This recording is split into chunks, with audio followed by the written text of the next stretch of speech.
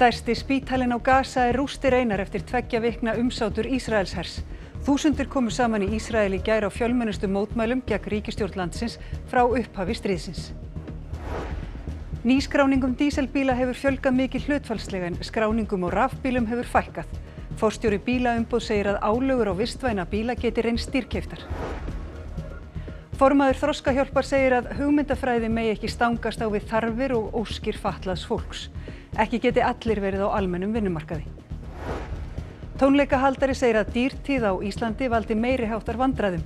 Sá að fáir stórtónleikar hafa verið haldnir eftir COVID og fáir í kortunum. Þjóðverjar geta nú reykt og ræktað kannabis löglega, en þó aðeins til einkanota. Nokkur hundruð komu saman við Brandenborgarhliðið í Berlín á miðnætti til að fagna nýjum lögum.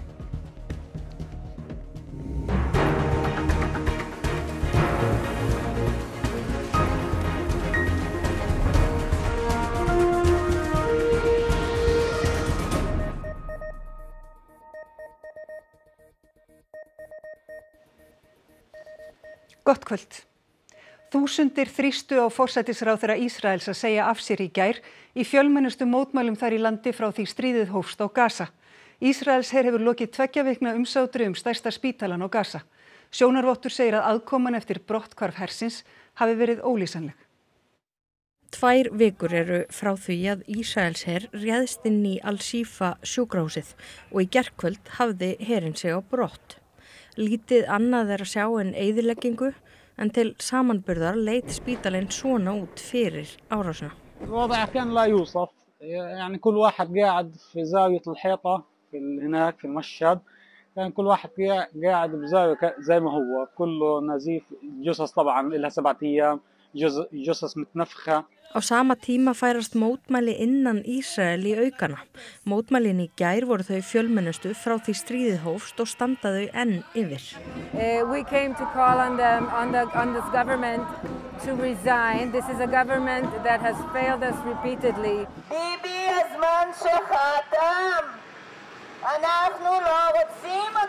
Forsætisráðherra Ísraels telur glapræði að boða til kosninga núna. הקריאות לבחירות עכשיו, בעיצומה של המלחמה, רגע לפני הניצחון, ישתקו את ישראל במשך לפחות חצי שנה, להערכתי 8 חודשים. Samkvæmt ísraelskum stjórnvöldum gekk árásin á Al-Shifa samkvæmt áætlun, en þau segja spítalann hafa verið bækistöðvar vígamanna Hamas-samtakana. I believe that the terrorist takeover of Shifa and the subsequent special forces operation to clear the hospital of terrorists will be studied by future generations of military strategists. Ísraelsher gerði í dag Loftárás á sendiráðsbyggingu Írans í Damaskus, höfuðborg Sýrlands. 6 eru sagðir látnir og margir særðir. Íranir segja að háttsettur hershöfðingi í íranska byltingavarðarliðinu sé á meðal þeirra látnu. Stjórnvöld í Íran heita hefndum, en Ísraels stjórn hefur margoft ráðist gegn írönskum skotmörkum í Sýrlandi síðustu misseri. Ísraelsk stjórnvöld hafa ekki tjáð sig árásina en hafa oft áður lýst yfir að ekki komi til greina að Íranir auki viðveru sína í Sýrlandi. Og hingað heim. Færð á vegum batnaði víða í dag eftir margar lokanir helgina. Fjarðarheiði var opnuð í morgun og fært fyrir Tröllaskaga. Umferðarstjórnum var tekin upp við Múlagöng vegna mikillar umferðar síðdegis en þæfingsfærð og snjóþekja á svæðinu. Loka hefur þurft göngunum tímabundið og meðan verið að ná stjórn á umferðinni. Vegurinn yfir Öxnadalsheiði verður ekki opnaður fyrr en í fyrsta lagi á morgun. Vegurinn hefur verið lokaður vegna ófærðar síðustu daga en samkvæmt upplýsingum frá vegagerðinni verður staðan metin í fyrramálið. Fjarðarheiði hefur verið lokuð í á 4. sólarhring og Seyðisfirðingar hafa verið einangraðir í þann tíma. Björgunarsveitin Ísólfur fylgdi í dag olíubíl yfir heiðina svo að fjarvarmaveitan í bænum hætti ekki að virka. Unnið að því að opna heiðina en óvíst hvort það takist í kvöld. Mun færri bifreiðar hafa verið nýskráðar á þessu ári en því síðasta. Skráning á rafbílum í mars var tæpum 84% minni en í mars í fyrra. Hlutfall nýskráðra díselbíla eykst mikið. Þótt innflutningur á rafbílum hafi dregist saman þó enn mest flutt inn af þeim. Af nýskráðum bílum í mars voru 28,6% rafbílar. Þetta hlutfall var 51% í fyrra. Hlutfall nýskráðra díselbíla í mars í fyrra var rúm 11% en nú komið í 26,5%. Við hjá bílgreinasambandinu, því ég nú í stjórn þar, við vörum við þessu jafnvel í október 22 að þetta myndi gerast. Egill segir að bílaumboðun hafi tekið undir með yfirvöldum að hraða þyrfti orkuskiptum. Því hafi þau pantað og flutt inn rafbíla í stórum stíl. Aðfangatími í bílapöntunum svona ekkert óalgengur 6 mánuðir og maður hættir ekkert við þær pantanir, maður verður að taka þannig að maður verður að selja þetta. Egill telur að aukin álagning á bíla, einkum rafbíla muni hafa áhrif á markmið stjórnvalda í orkuskiptum. Ísland hefur verið í öðru sæti og eftir Noregi í hlutfalli rafbíla af heildarsölu og það hefur ekki einu sinni duga til þess að ná markmiðunum. Í febrúar vorum við að falla í 7. sæti. Þannig að hröðun orkuskipta það eins og þeim að verið hægt. Og hann sjáu ekki betur en þetta geti kostað ríkissjóð háar fjárhæðir á komandi árum. Og við þurfum líklega að kaupa losunarheimildir á hverju einasta ári núna fram á árið 2030 fyrir 100 miljóna og jafnvel milljarða á ári. Það virðist ekki tekið með í reikningin. Gæta þarf að því að hugmyndafræði stangist ekki á við þarfir og óskir fatlaðs fólks. Þetta segir formaður Landssamtakanna Þroskahjálpar. Ekki geti allir verið á almennum vinnumarkaði og bið eftir störfum þar sé líka löng. Starfsfólki með skerta starfsgetu sem starfar á Múlalundi hefur verið gert að halda út á hinn almenna vinnumarkað. Breytingar verða á rekstrinum. Ríkið hættir að veita fé til Múlalundar og ef rekstur á að geta haldið áfram í einhverri mynd verður framleiðslan og verslunin að standa undir sér. Formaður Þroskahjálpar segir samtökin ekki hafa komið að málinu og því rétt að bíða skýringa frá félags- og vinnumarkaðsráðherra. En ég skil svo sem mjög vel starfsfólk Múlalundar að vera í þessari óvissu. Breytingarnar eru sagðar í samræmi við samning Sameinuðu þjóðanna réttindi fatlaðs fólks. Unnur Helga segir að breytingar af þessum toga þurfa að vinna í samstarfi og sátt. En við verðum líka að gæta því að hugmyndafræðin stangist ekki á við þarfir og óskir fatlaðs fólks. Við þurfum að taka tillit til þeirra. Starfsmaður Múlalundar sem fréttastofa ræddi við sagði að hugtakið án aðgreiningar hentaði ekki öllum. Fólk fái heldur ekki að velja. Öllum sé gert að kveðja vinnustaðinn eins og sakir standa. Við verðum einnig að gera okkur grein fyrir því að það eru ekki allir sem að geta vegna fötlun sinnar verið á almennum vinnumarkaði. Þá þurfum við líka að taka tillit til þess og finna viðeigandi lausnir og úrræði sem henta hverjum einum. Leggja þurfi áherslu á sjálfsákvörðunarréttin sem sé mikilvægur meginþáttur í samningi Sameinuðu þjóðanna. Ofan á þetta bætist að alls ekki sé hlaupið að því fyrir fatlað fólk að fá vinnu á almennum vinnumarkaði. Staðan í dag svo að það eru 300 einstaklingar, fatlaðir einstaklingar á biðlista eftir atvinnu í gegnum atvinnu með stuðningi hjá Vinnumálastofnun. Og það má þó gera ráð fyrir því að stór hluti þessa hóps í engri virkni á degi hverjum og þar leiðandi mögulega að missa færni og einangrast. Lén fyrir vefsíður hafa verið stofnuð fyrir Katrínu forsætisráðherra og Höllu Logadóttur orkumálastjóra á síðustu dögum. Báðar hafa verið orðaðar við framboð til forseta. Í síðustu viku var lénið katrinjakobs.is skráð.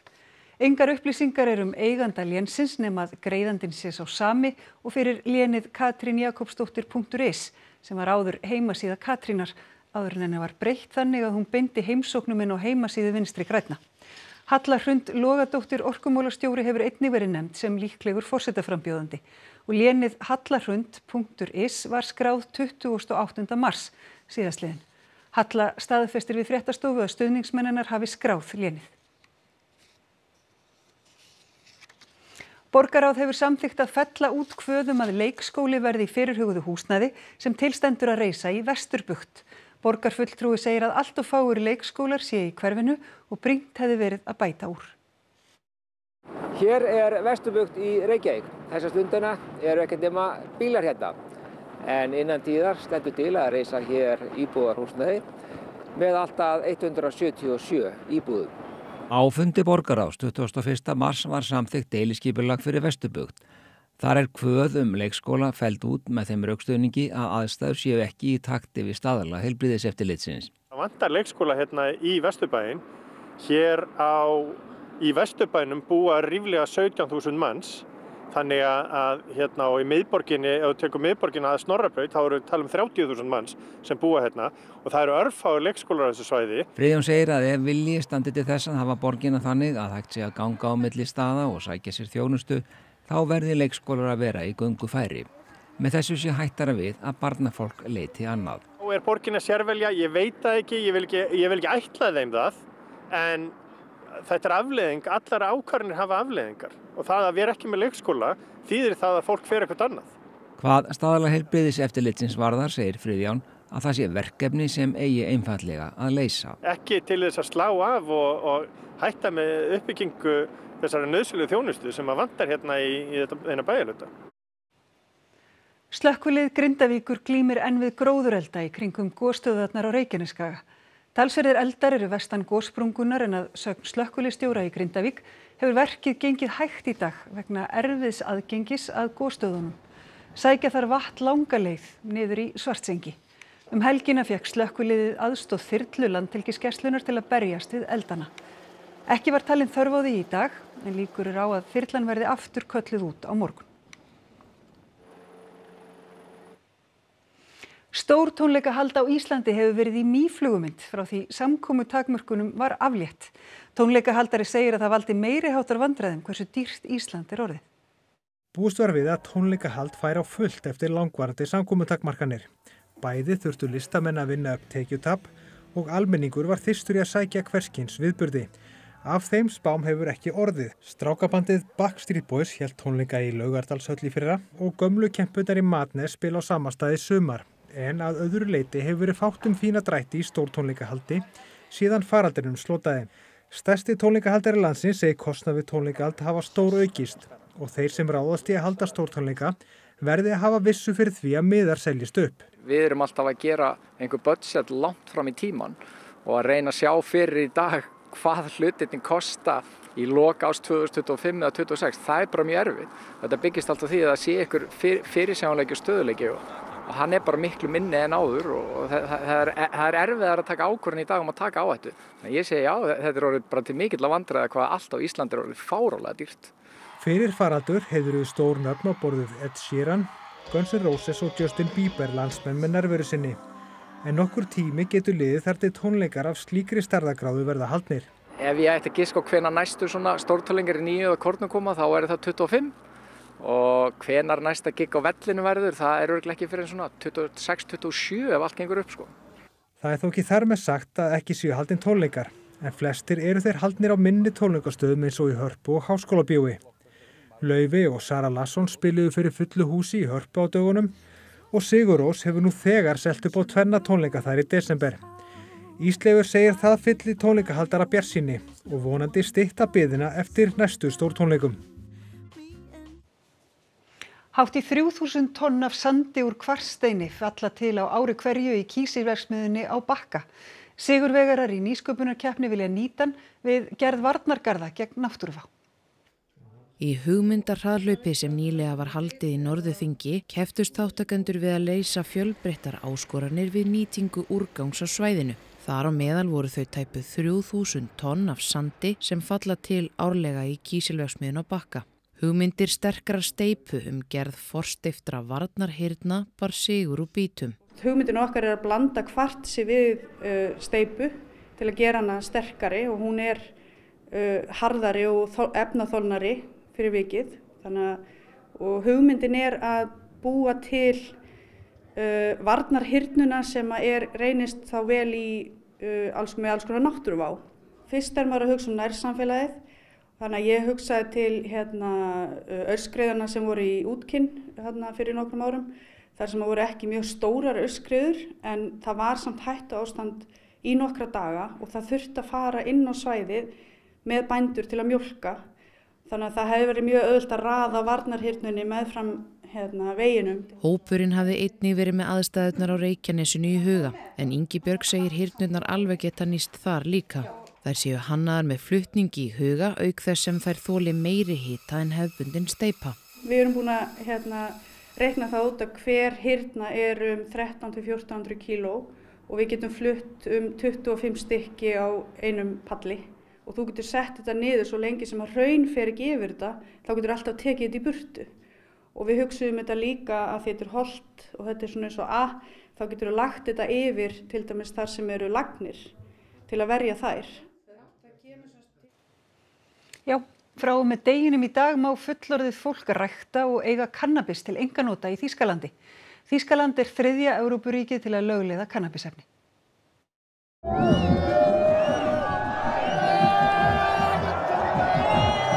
Hér ekki verið að telja niður í áramót heldur gildistöku nýrra laga. Samkvæmt þeim má rækta, eiga og neyta kannabis í Þýskalandi. Es ist ein sehr, sehr wichtiger Schritt in die Zukunft der Legalisierung, nicht mehr als Krimineller zu gelten, wenn man jetzt ein Tütchen statt ein Bierchen hat. Ich meine, wir sind aktuell gerade in wahnsinnig vielen Krisen drin, Klimakrise, und das ist jetzt gerade mal so ein kurzer, kleiner Anlass, mal ein bisschen froh zu sein. Kannabis þó aðeins löglegt til einkanota. Fullorðnir mega hafa 50 grömm í sinni vörslu heima við og 25 grömm á almannafæri. Auk þess sem þeir mega rækta 3 plöntur til einkanota. Það má hins vegar ekki reykja kannabis í grennd við skóla eða íþróttahús og ekki heldur á almannafæri á milli klukkan 7 að morgni fram til 8 að kvöldi. Neyslumörkin eru lægri hjá þeim sem eru 18 til 21 árs og neyslan verður áfram óheimil þeim sem eru yngri en 18 ára. Also ich glaube, es wird für persönlich so ein bisschen Freiheiten schon haben. Ne? Man fühlt sich nicht mehr so unter Druck gesetzt oder muss sich immer verstecken. Weil bedeutet, wie gesagt, die Entkriminalisierung von mehreren Millionen Menschen in Deutschland, die sinnloserweise halt diskriminiert worden sind seit vielen Jahrzehnten in Deutschland. Nýju lögin þó ekki óumdeild. Þýska lögreglan og læknafélag Þýskalands hafa varað við því að þetta skref sé stigið og telja hættu á að fleiri verði háð neyslu kannabis. Allt frá árinu 1878 hafa forsetar Bandaríkjanna boðið börnum í heimsókn til að velta harðsoðnum eggjum á annan í páskum. Og á því varð engin breyting í ár en 64.000 egg komu við sögu í dag. Auk þess að leita að eggjum tók fjöldi barna þátt í að rúlla harðsoðnu eggi með sleif eftir grasflötunni fyrir framan Hvíta húsið. Joe Biden Bandaríkjaforseti tók þátt í því sjálfur en þó þurfti að fresta hátíðahöldunum 1,5 klukkustund vegna veðurs. Happy Easter! Well, we did everything, but we couldn't control the weather. Although Al Roker told me this morning it was going to get sunny. We're a great nation because we're good people. Our values are solid, and the rest of the world looks to us, and we're determined to keep up that banner. Og það að sjá hvort að þessu páskarhreti fari að linna hér á Íslandi. Það austan og norðaustan kaldi eða stinningskaldi en allhvasst við suðurströndina. Dregur úr vindi þegar kemur fram á morgundaginn, snjókoma tíma norðaustan til í kvöld og nótt, en annars víða léttskýjað. Frost á bilinu 0 til 7 stig en hiti 0 til 5 stig sunnan til yfir hádaginn. Sigurður Jónsson veðurfræðingur fer nánar yfir veðurhorfur næstu daga að loknum íþróttafréttum sem Eva Björk Benediktsdóttir sér í kvöld. Kvennalandsliðið í handbolta ferðaðist til Luxemborgar í dag en liðið mætir heimakonum á miðvikudag. Ísland í dauðafæri á að komast á EM. Fótboltatímabilið hefst formlega í kvöld þegar Íslands og bikarmeistarar Víkings mæta Val í meistarakeppni KSÍ. Og örlagadísirnar voru heldur betur ekki hliðhollar Coventry City í dag þegar liðið fekk Cardiff í heimsókn í ensku fyrstu deildinni. Þá þessum fréttatíma að ljúka en við skulum byrja á því að fara yfir helstu fréttir þessa fréttatíma. Stærsti spítalinn á Gaza rústir einar eftir 2 vikna umsátur Ísraelshers. Þúsundir komu saman í Ísrael í gær á fjölmennustu mótmælum gegn ríkisstjórn landsins frá upphafi stríðsins. Nýskráningum díselbíla hefur fjölgað mikið hlutfallslega en skráningum á rafbílum hefur fækkað. Forstjóri bílaumboð segir að álögur á vistvæna bíla geti reynst dýrkeyptar. Formaður Þroskahjálpar segir að hugmyndafræði megi ekki stangast á við þarfir og óskir fatlaðs fólks. Ekki geti allir verið á almennum vinnumarkaði. Tónleikahaldari segir að Dýrtíð á Íslandi valdi meiriháttar vandræðum. Sárafáir stórtónleikar hafi verið haldnir eftir COVID og fáir í kortunum. Þjóðverjar geta nú reykt og ræktað kannabis löglega en þó aðeins til einkanota. Nokkur hundruð komu saman við Brandenborgarhliðið í Berlín á miðnætti til að fagna nýjum lögum. Næstu fréttir verði í útvarpi klukkan 10 í kvöld og á rúv.is má nálgast allar nýjustu fréttirnar á íslensku, ensku og pólsku. Við þökkum ykkur samfylgdina þessa páskahelgi. Verið sæl.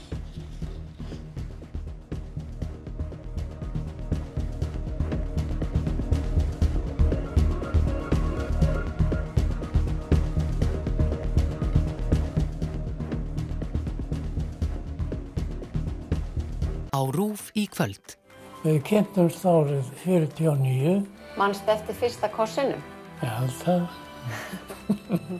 Á gamansaldri. Nýir íslenskir viðtalsþættir þar sem skyggnst er inn í líf fólks sem nýtur eftirlauna á